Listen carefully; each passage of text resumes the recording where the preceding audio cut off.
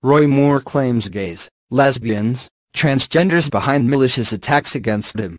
Embattled U.S. Senate candidate Judge Roy Moore of Alabama claimed at a Wednesday church service that gays, lesbians, transgenders, and a variety of other people are behind the malicious attacks against his campaign. When I say they, who are they? They're liberals. They don't hold conservative values.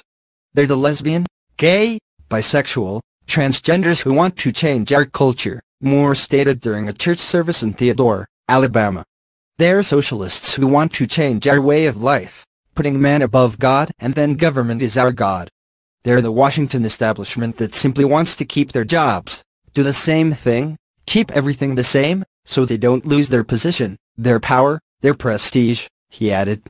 Attacks have been not only false and numerous, but malicious. As he has on numerous occasions, Moore again denied claims by multiple women that he sexually pursued them while he was in his 30s and they were teenagers, some of them underage.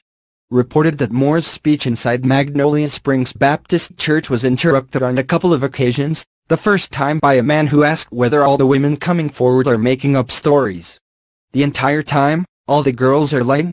The man reportedly shouted at Moore, before he was escorted outside by police.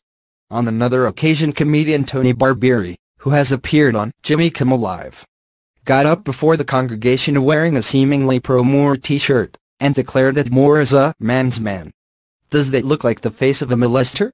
Some parishioners, such as Theodore resident David Connolly, were unhappy that Moore was given the chance to speak at the church, while Pastor David Gonella called it a worship service after the interruptions. I believe in giving everyone a chance to speak, Connolly said. I heard what the man had to say and he uses Bible verses to twist in any way he can. This is embarrassing to Alabama and embarrassing to me. Southern Baptist theologian Denny Burke also criticized the pastor for claiming Moore's political speech was a worship service. He claims, this is a worship service. Scripture says this is a worship service. They were continually devoting themselves to the apostles' teaching and to fellowship, to the breaking of bread and to prayer. Acts 2:42, Burke wrote on Twitter with a link to the video. Earlier this month, Pastor Gonella argued that the accusations against Moore were satanically motivated and said Republicans not supporting Moore were sissies. Moore supporters backed the invitation, however, and claimed that the former judge is a victim of politics, as the allegations surrounding him came to light only weeks before the general election. Politics has just gotten ugly, said Michael Griffin. It's always been ugly, but when it hits you this hard in the face, it just really seems very ugly to me. The controversy surrounding Moore's campaign has caused deep division among evangelicals in Alabama and across the United States. Some notable conservative voices, such as twin brothers and pro-life activists the Benham brothers, have said that too many leading Republican politicians have denounced Moore without fully knowing all the facts. David and Jason Benham claimed that, over the last few weeks, the narrative has started to crumble, and accused the women speaking out against Moore of lacking credibility.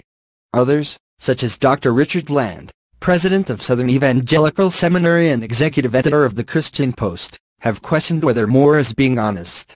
Judge Moore, as a brother in Christ, I implore you, for the sake of your family and your supporters, but even more importantly, for the sake of our Savior and his reputation, to arrange as quickly as possible to take a polygraph test concerning these accusations, Land urged.